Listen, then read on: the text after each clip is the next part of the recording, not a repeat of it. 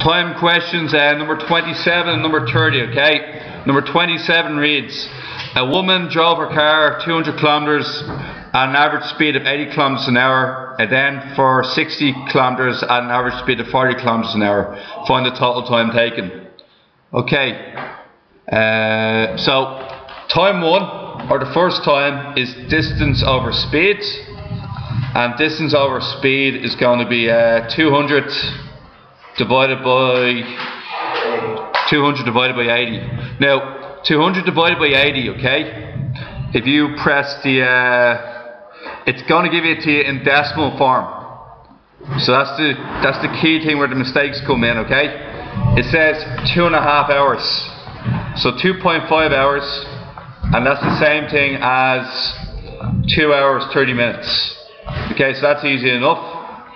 Then the next one is the second time frame is 60 kilometers at 40 kilometers an hour.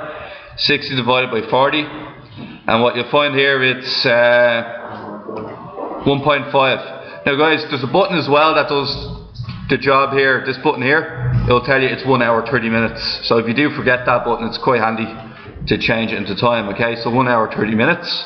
And then what's going to ask for next is find the total time taken. 1.5 hours plus 2.5 hours gives you 4 hours.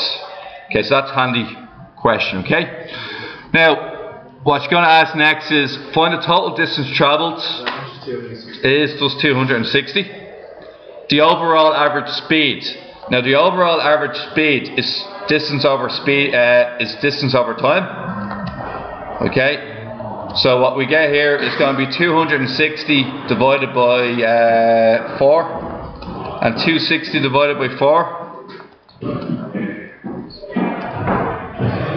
and what we get there is 65 kilometers an hour. Okay. Okay, guys.